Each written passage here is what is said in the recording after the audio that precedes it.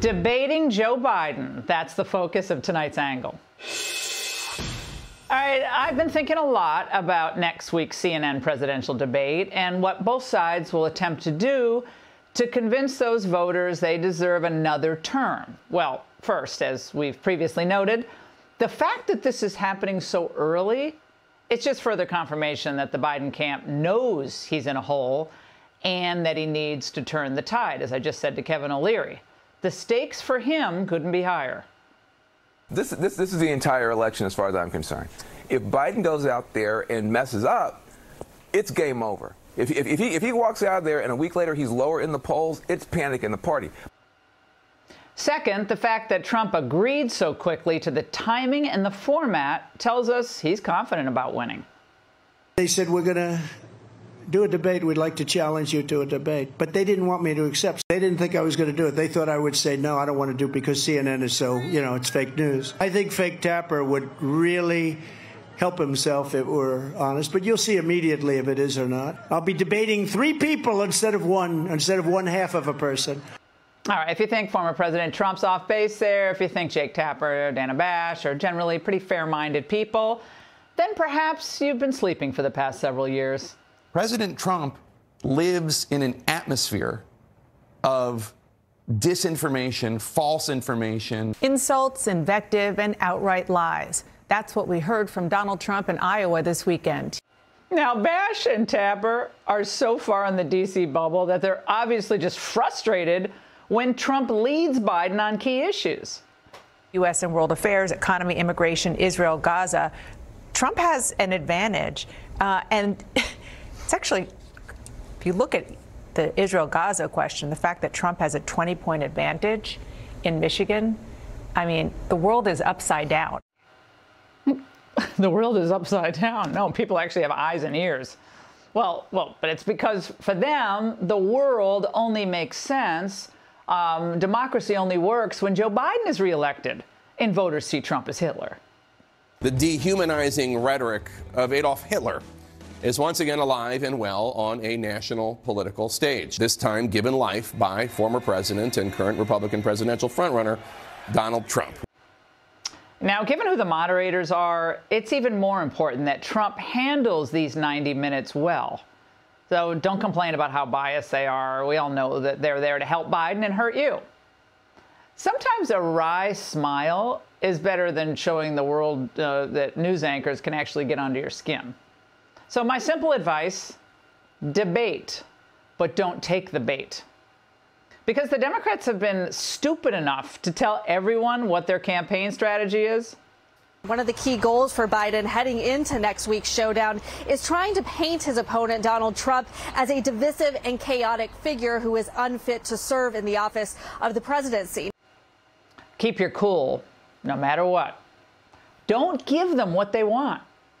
And if Trump maintains his composure and doesn't step into their traps, he's going to win handily. Remember his reaction after winning Iowa? We're going to rebuild our cities, and we'll work with the Democrats to do it. I'd be glad to work with the people in New York. We're going to work with the people in Chicago and L.A. We're going to rebuild our cities.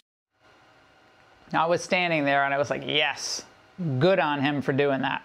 And when pressed on whether he'll support a never-Trump Republican Larry Hogan in his Senate bid, I'm about the party, and I'm about the country, and I would like to see him win. So you're endorsing him?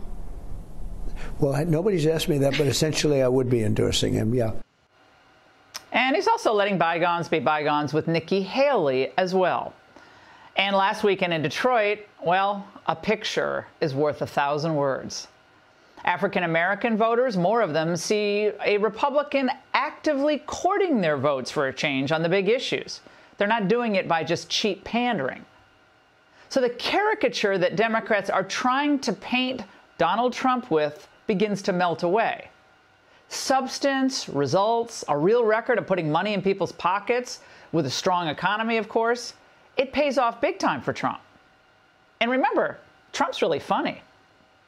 I just got this today. Somebody handed it to me. It's a weird, and not as a joke. I said, anybody have any Tic Tacs? And the guy said, yeah, I have one. Look at the size of that sucker. Can you? This is called Biden Tic Tacs. This costs more money than the one that was like 10 times bigger. This is inflation. Now, even with a no live audience situation, just take a few opportunities to make the TV audience, which is going to be very big, laugh. We all need to laugh. And by the same token, though, if at the end of the debate, a lot of time was spent on the 2020 election, January 6th, or Judge Merchan, Alvin Bragg, Fani Willis, with Trump at all sounding defensive or angry, I think Democrats at least will consider that a significant win for them. Remember, they know Biden's weak. And this is not to say the weaponization of government is not a huge issue. It is a big issue. But it's not what's driving voters to the polls. So I'd just quickly dispense with that. I could see Tapper maybe asking Trump something like, "Sir, as a convicted felon, there's a possibility that you may be sentenced to prison and face multiple other cases down the road. How does that make you fit for the presidency, sir?" Well, know that this type of question is going to be asked, and do one thing. Well, don't get Trump to, try to get Trump to lose his cool. That's why that question's being asked. Again, Trump doesn't need to take the bait. Now, on their convicted felon point, I'd simply say, well, Jake, most people see these cases as driven by politics, and they know had I decided not to run for office again, none of them would have been brought. But setting that aside, we believe we have a strong appeal in the New York case, and we expect to win that appeal. And most Americans, Jake, have no time to follow the minute details of these cases. They're too busy trying to figure out how to pay their grocery bills and their mortgage because of Joe Biden. Their wages, Jake, aren't keeping up with inflation, Joe Biden's inflation. Biden's open borders fanatics believe keeping wages low with millions of new immigrants flooding into our cities and towns. They believe that's the answer. But under my administration, wages and family income were up. And when I left office, inflation, Jake, was at 1.4%. So always pivot to what matters most for the regular people watching. It's about them and what they're most worried about. Bread and butter issues, inflation, the economy, the border.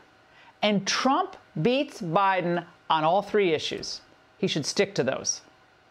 Now, Biden doesn't know the names of the victims of his border invasion. That's another huge issue. Trump should, and he already does. So when the debate wraps, the moderators and Biden's people, they want their viral moments. They want to see Trump maybe lashing out or losing his cool. But if Trump sticks to comparing his record to Biden's and also forecasts what Biden is going to do if he gets another 4 years, including get us into a war with Russia, Joe will be the one who's sputtering by the end and lashing out. And the moderators, what will they do then?